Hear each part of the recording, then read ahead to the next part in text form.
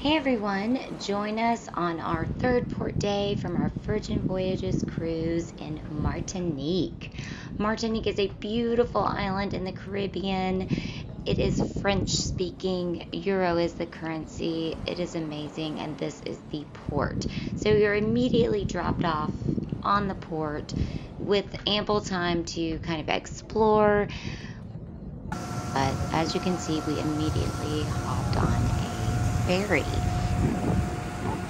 This was a little bit tough because let me tell you, everything is in French in Martinique, which is very unique.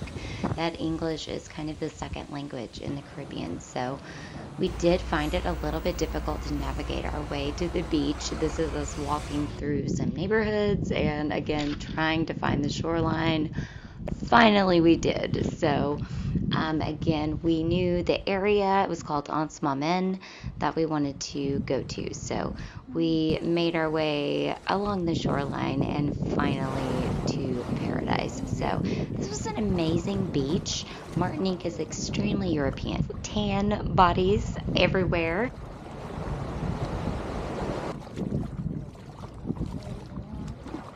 This was a great spot we found. So it was really cheap. I think it was like 13 euros for 2 chairs, which was amazing.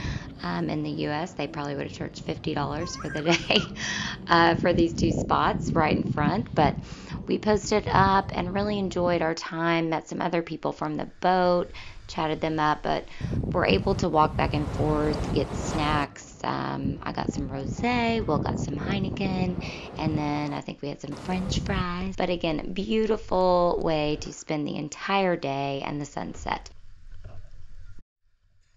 And then again at the end, instead of walking all the way back, we found out that all of the ferries are together. So our ticket was good to leave right from here.